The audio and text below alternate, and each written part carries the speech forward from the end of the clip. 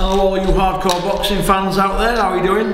Big Porky here, the voice of hardcore boxing, and still the voice of hardcore boxing. Right, straight into business, no messing about.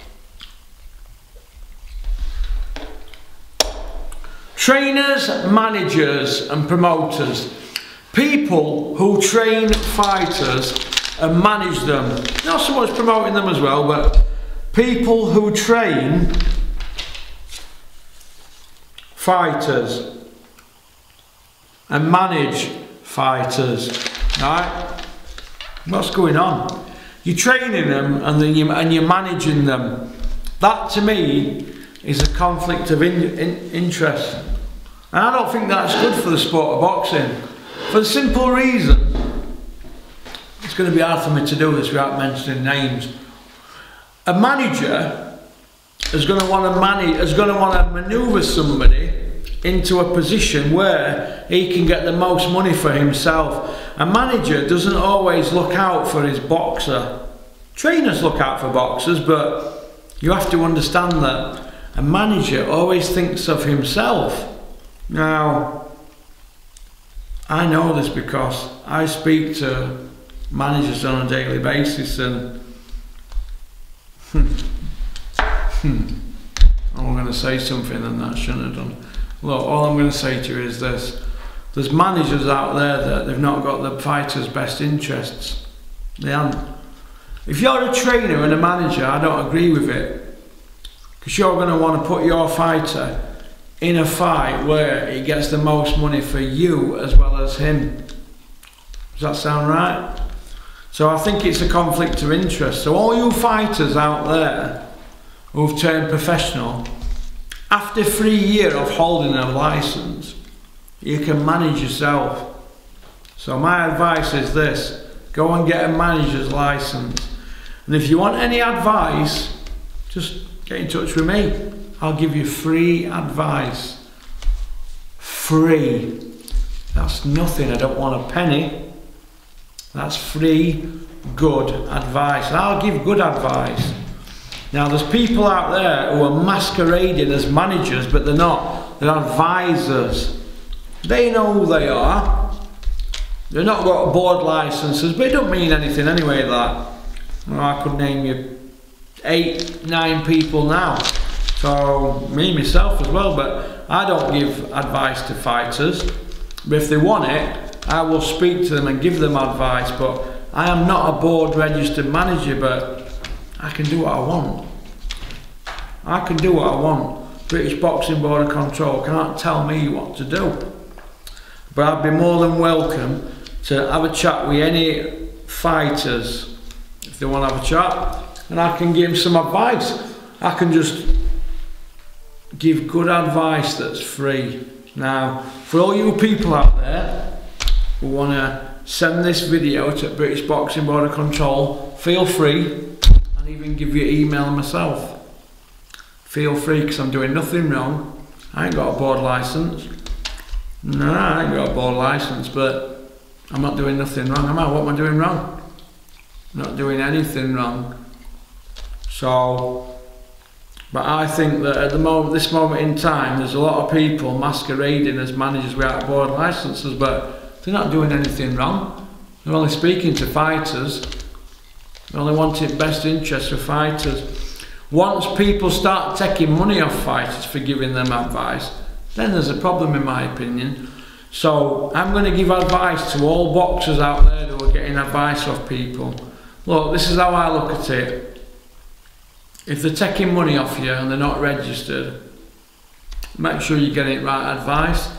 But if they're not taking money off you, just speak to as many people as you can in the sport.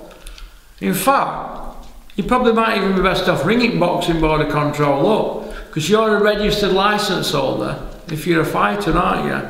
Ring them up and get advice. I can give you advice, I can tell you horror stories, and I can tell you great stories, but I tend to see a lot of people who are doing well in boxing. They tend to do well after they get their own licence and manage themselves. But there's too many people out there being trainers and being a manager as well. And I don't see how that can be right.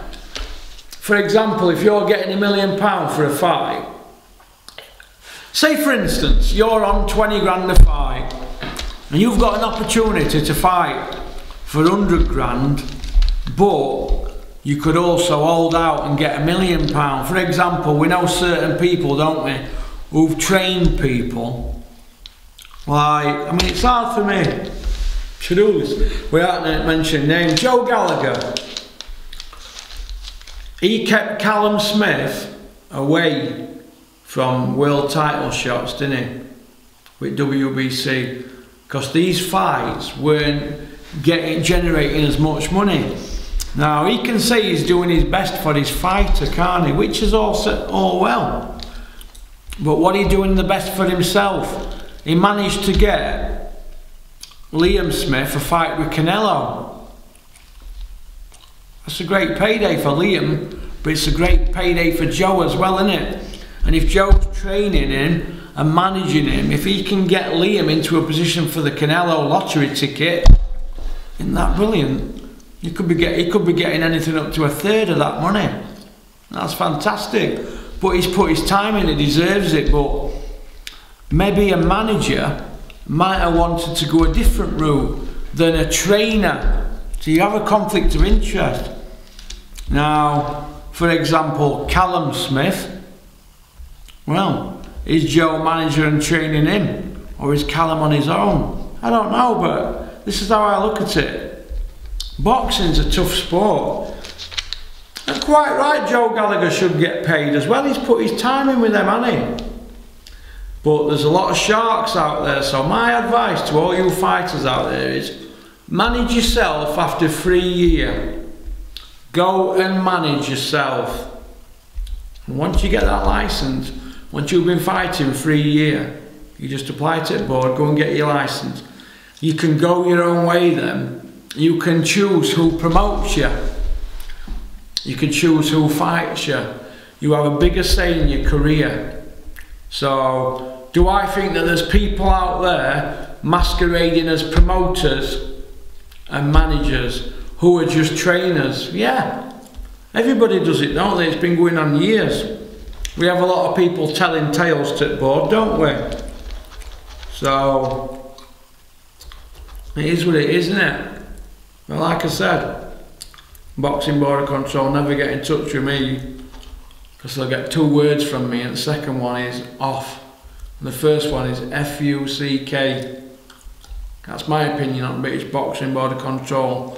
It's an old boys club run by old boys who do and say what they want, and nobody dare stand up to them, the establishment. Well, I stand up to them, don't I? So, it is what it is, isn't it? Or it is what it isn't. So, my point is this. If you're a boxer and you're good, after 3 years, go and manage yourself. You're in a very, very strong position then. Just be very careful about what you sign, alright?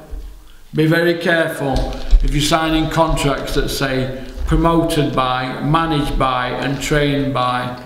There's too many people out there that are promoted and managed and trained by the same people. It's a conflict of interest. Look out for yourself, guys, alright? There's nothing worse than wasted talent. Nothing worse. Alright? Peace out. Keep on trucking. Keep supporting boxing. Shout out to Innovation Alloys, South Yorkshire Packaging. And don't have nightmares. Alright?